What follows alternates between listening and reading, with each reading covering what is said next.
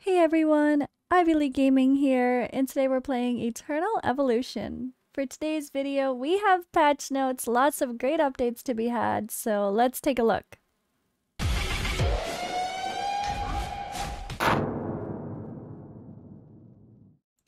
Alright, and let's get to it. First of all, we know this guy is coming. We have Skylord Northeon coming to the game, so he is a triple S level Atlas energy hero skilled with range monster bait and multi-target damage. We've already gone over his kit with the skills and whatnot in my other video, but yeah, I'm looking forward to him. He seems really interesting for sure, and it was nice to get the info a little bit early to give you guys a teaser, but he's coming. He's coming. He'll, of course, be on one of the banners. That limited recruitment event will come with Artos and Rakana, which is interesting because it's like the meta for assassins. They're like, okay, we'll help you out. You guys got Rickert last time. Now here, take these guys too. But we're also going to have a new hero, non-triple S hero, named Old John. The Rise of Heroes event will be back, which is really great because it's such a wonderful event. It's a chance for most all accounts to get an immortal level hero with just daily effort. My free-to-play had the Rise of Heroes pop like 4 days in, I think it started. So I didn't quite get there on the free-to-play for him.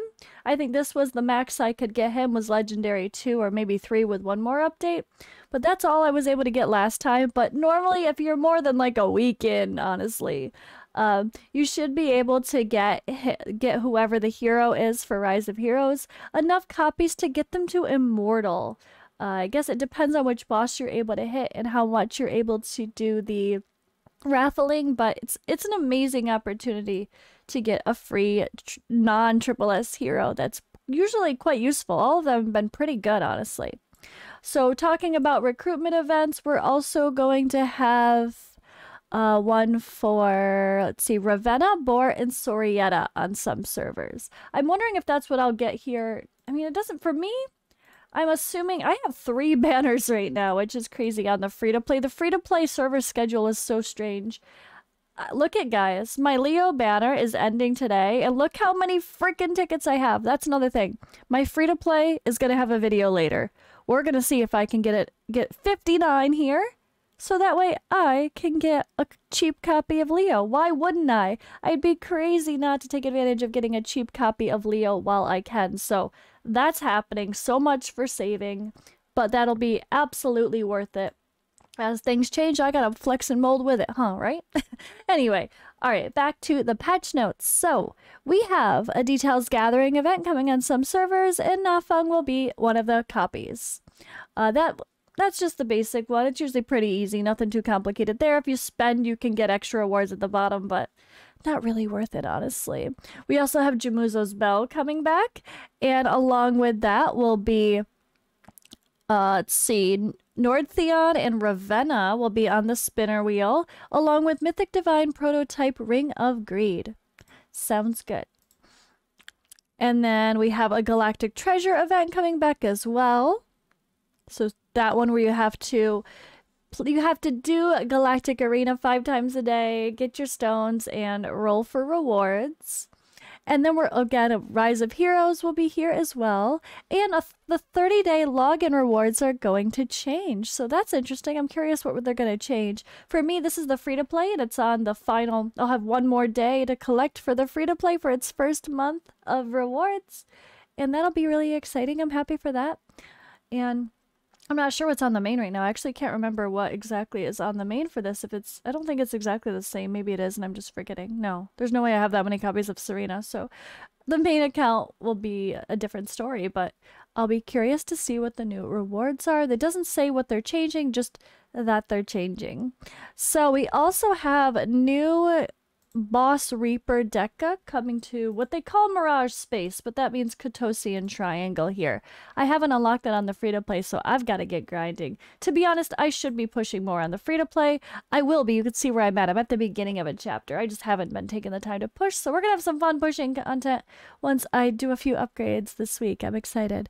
Also, we have added some new equipment to the boss fights. So along with that boss will also be new equipment.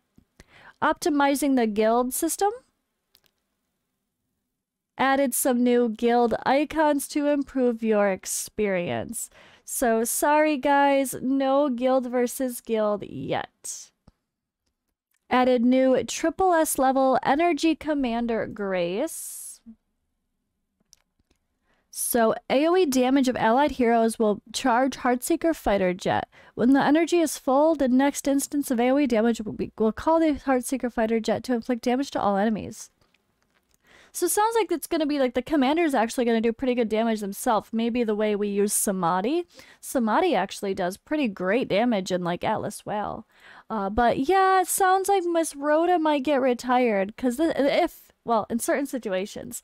Like a lot of the recent heroes, like Hagridon and Gabal.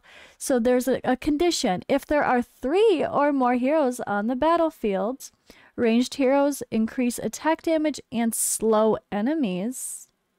This effect lasts for a few seconds and cannot stack. So we've got a little bit of a slow. We've got some crowd control added to our AoE heroes now. We can slow down those spiderlings. Ravenna says, hell yeah. And then in PvP mode, the attack and max HP of allied units is increased. Great. I'm excited. It sounds wonderful. I mean, Rhoda's not bad. She's got the Heartseeker Fighter Jet too. So it just sounds like, okay. So the new character is just a better version of Rhoda, literally. That's fine. But it's kind of weird. We get the commanders the same way as we get the SSS ones, the same way we get the non-SSS ones. So all we're doing is rendering some commanders useless, pretty much. I mean, who really uses him, right? Why would we use those other ones when you've got, like, him? I don't know. It's so weird. I'm not quite sure if they're going to have any other future plans for that. But new commander is a good thing for sure. It's nice to have an update in that department. All right, we also have some interface adjustment optimizations, updating the style and effects of the hero card interfaces, updated the hero card style on the player info. I hope they don't change too much. I really like the way things glow, and I really like the way hyper evolved heroes look. I really hope they don't change this. This looks cool. Optimize the hero interfaces with optimizing the icons of hero quality and hero info. So I guess like when you actually click the hero, we're probably going to be seeing a little bit of a different interface overall. Optimize the descriptions of accuracy stats. So this is important because we were actually trying to get clarification about what accuracy does. I mean, how long have we been asking, what the hell does accuracy really friggin' do? Exactly how does it affect stuff? So that's just one of those things. It's like, it's been pretty complicated, honestly. But basically, we did find out from the staff that, like, if you have 200 accuracy, you double your chances to land something. Like if it says you have like a 20% chance to stun and you have 200 accuracy on your character, you'll have a 40% chance to stun. That's the only thing we got verbiage-wise, but it sounds like they might actually adjust the accuracy information in-game in some other spots. I'd love to see how they go about that. And they also brighten the text color of attributes on equipment interfaces and fixed an occasional bug with shop display. And that's all we have for today's patch notes. I'm looking forward to doing my free-to-play account personally today. I'm gonna do a summon, hopefully. Hopefully we're gonna get Leo to this account, but I will make sure I talk a little bit more about that and why. And what about my events? Do I have Return of Tower, or can I make that happen? We're going to talk about that a little bit later today in another video, but for today, that's all for our patch notes. Thank you guys for watching. I'm looking forward to another Rise of Heroes coming, and I'll see you in the next video. make sure you follow me live on Twitch. I will be playing Honkai Star Rail for tonight's stream.